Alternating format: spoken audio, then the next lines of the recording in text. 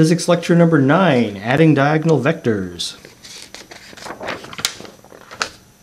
If one vector is horizontal and another is vertical, the vectors are perpendicular to each other.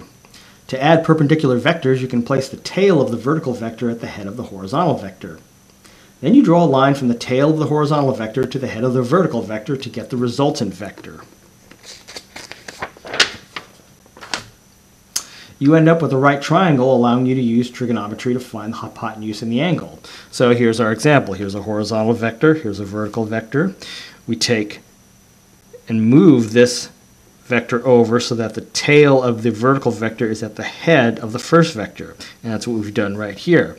Afterward, you draw a line from the tail of the first vector to the head of the second vector, and you get something that looks like this. And now we have a right triangle. We can use the Pythagorean theorem to find the hypotenuse here, and then to find this angle we can use the tangent function. But what if we had to add two vectors that were not horizontal and vertical? How do we add two diagonal vectors? So if we were to add this vector and this vector, how would you do it? Roughly, I mean, you draw the first vector, and then you take this vector and put the tail of it at the head of the first, like that.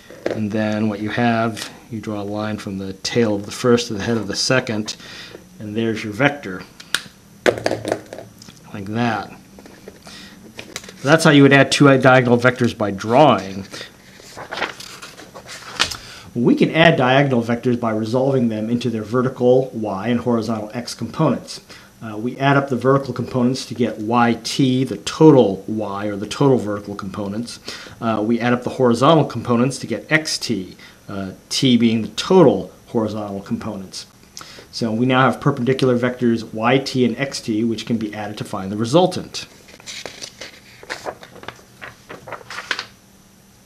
A dog walks 28 meters from its home in a direction 56 degrees north of west. The dog walks 12 meters in a direction 75 degrees south of east. Find the magnitude and direction of the dog's displacement. Okay, so here's a rough picture of what's going on. Our dog starts here and then walks 28 meters in a northwest direction. And then the dog stops and walks 12 meters in a southwest direction, 75 degrees, or southeast direction. Whoops. South of east. Let's see. Yeah. Like that. Okay. You draw a line from the tail of the first to the head of the second. And there's your resultant. So what we want to do is mathematically, we want to find this resultant length, and we want to find this angle here, the direction. So here's how we do it. We'll sketch each vector with its tail at the origin of a graph and then resolve them into x and y components. So we'll start with the first vector. So the first vector was this one, 28 meters in a direction 6 degrees north of west. So here's what 28 meters in a direction 56 degrees north of west looks like. Okay, so the first vector, 28 meters, 56 degrees to the north of west, looks like that. And what you do is you inscribe a line like this to make this the hypotenuse of a right triangle. So if we do that, we have the vertical component of our first vector, and we'll call it y1, the first vector. And then this part right here, this is the horizontal component of our first vector, and we'll call this horizontal component x1. So we need to solve for y1 and x1. When it walks 28 meters in this direction, how far up is it going and how far across is it going? All right, well, to solve for y, we can use the sine function. Sine is opposite over hypotenuse. So sine of 56 is going to be the opposite, y1, over the hypotenuse, 28. So sine of 56 is 0.8290. And then to solve for y1, you would multiply both sides by 28. If you do that, you'll get y1 equals 23.2120. Notice I wrote up. I'm giving the direction of our vector. So it's going upward at that rate. Okay, to find the horizontal component of this vector, we can use the cosine function. Cosine function is going to be the adjacent side, the side next to the angle, over the hypotenuse. So cosine 56 is going to be x1 over the hypotenuse, 28. Cosine 56 is 0.5591. And then to solve for x1, you would multiply both sides by 28. If you do that, you get 15.6548 to the left. Or instead of writing to the left, you write negative 15.6548. Now, if your horizontal component points to the left, like this one does, you have to make it negative. All right, so we have to pay attention to signs on these problems. All right, so anyway, if it points to the left horizontally, you make it negative. If it points to the right, you would make it positive. So the next vector, 12 meters in a direction 75. 12 meters in direction 75 degrees south of east. So now we're going to do this vector right here. So 12 meters in a direction 75 degrees south of east looks like this. All right. So this vector is 75 degrees to the south or below the east axis. All right. So here's east, here's south. Here's east, here's to the south of east, 75 degrees to the south of east, and it's 12 meters long. So that's the direction and path the dog takes on the second part of its journey. Well, once again, we're going to try to solve for the x and y components. So let's solve for the y components.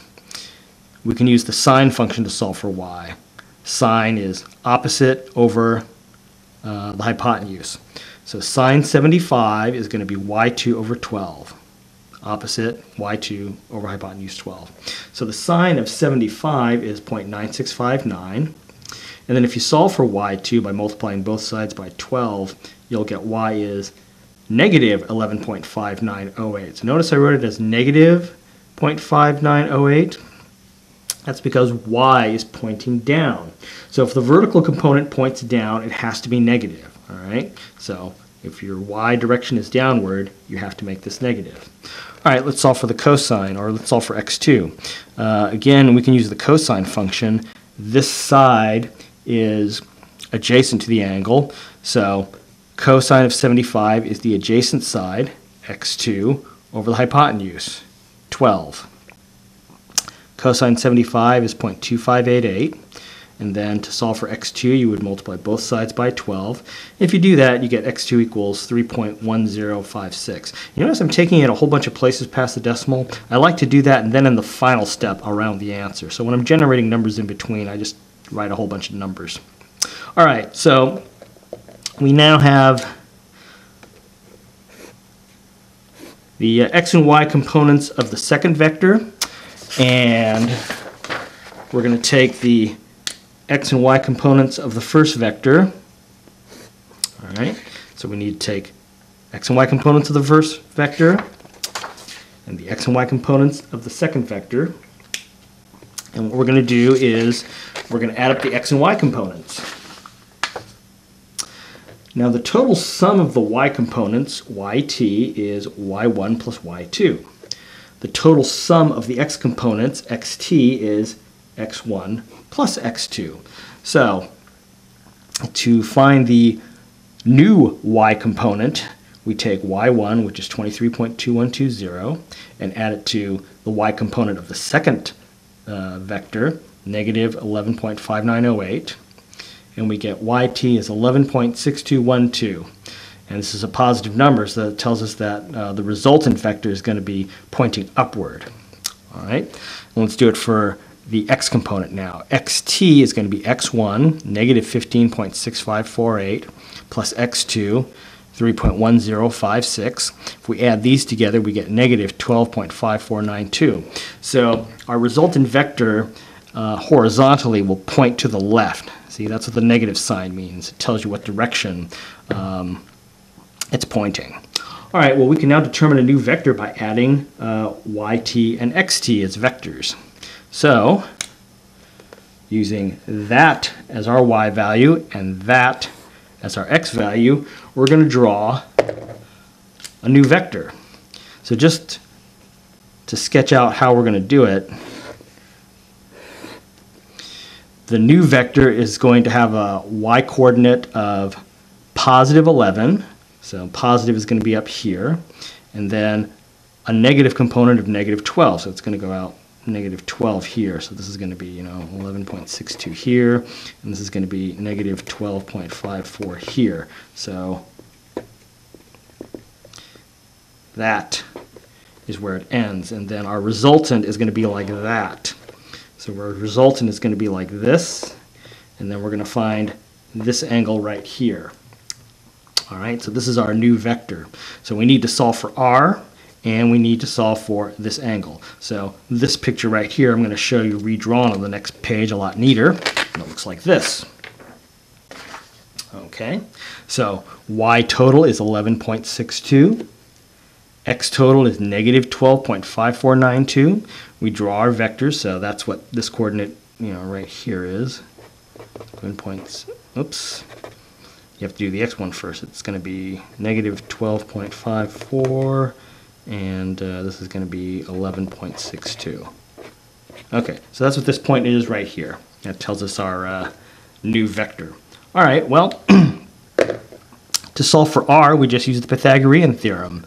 R squared is going to be equal to x squared plus y squared. R squared is negative 12.5492 squared plus 11.6212 squared. And then square these, you get that. Square that, you get that. Add these together, you get that. Take the square root of both sides. R is going to be 17.01036, or rounded to two significant digits, 17 meters of displacement. So R, this thing right here, is 17 meters. We need to find the direction. We need to find this angle right here. Well, we can use the tangent function. Tangent is opposite over adjacent. So tangent of theta is going to be 11.62 divided by 12.54. Notice I just wrote it as positive 12.54. We just take the absolute value. All right, so 11.6212 divided by 12.5492 is 0.9260. So to find this angle, you take the inverse tangent of that.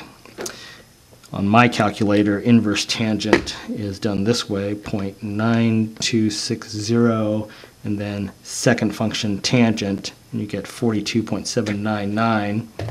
Rounded to two significant digits, it's 43 degrees.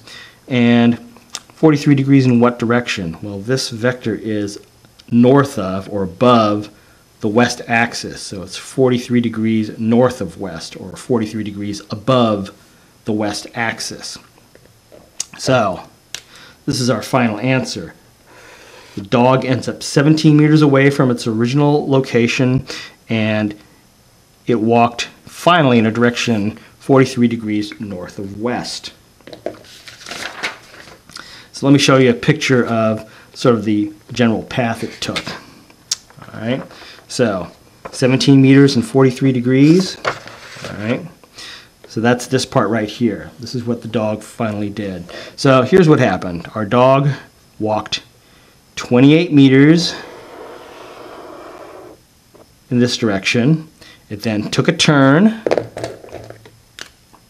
and walked 12 meters in this direction and stopped here. And then the resultant vector is this one right here. Okay, so this is ultimately how far the dog ultimately walked, and it walked in a direction, it ended up 43 degrees above the west axis, or 43 degrees north of west. All right, so that's what it all looks like. Okay, so that's how you resolve this vector and this vector into x and y components. Use trigonometry to find the new triangle, and that's where you end up. So that's basically how you do it. For a PDF transcript of this lecture, go to www.richardlouis.com. This has been Physics Lecture number 9, Adding Diagonal Vectors.